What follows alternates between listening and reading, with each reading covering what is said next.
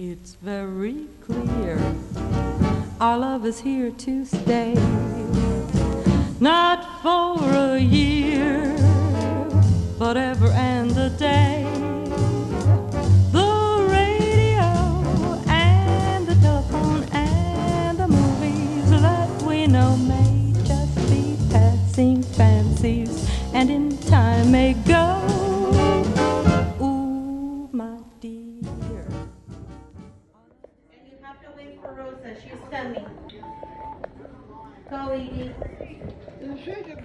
She lets me know good girl.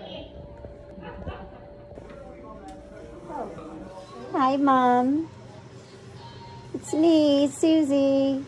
What happened? What's the matter? You're hurting her. She's on the tube. Oh, it's bleeding. I know. So sorry.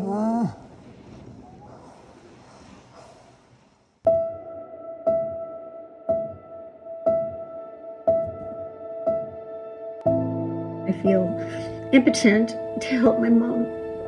She's in pain because they're not taking care of her. Fighting for his dignity was a horrible battle from hell. And I'm calling the nurse's station. There's no one picking up the damn phone. My mother's death was a brutal death at the nursing home.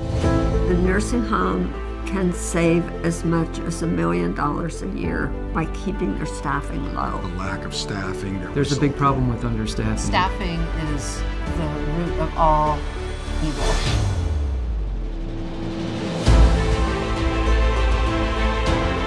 We live in a very ageist society.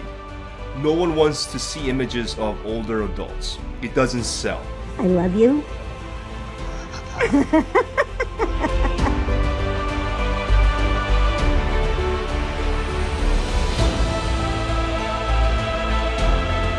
If you're specifically doing it to make sure that the patient just dies in 10 minutes, that's murder.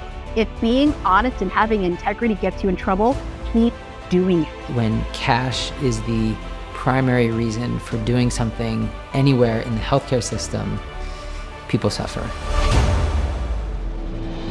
There is the huge ethical issue within this industry is you are literally killing people to make more money. They're trying to make her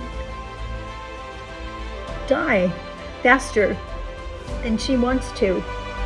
Do we care about the patients, the residents, or do we care about the finances of the healthcare industrial complex? And we have to look in the mirror and ask ourselves as a country, what are we going to do for our older adults, for our most vulnerable, for our loved ones?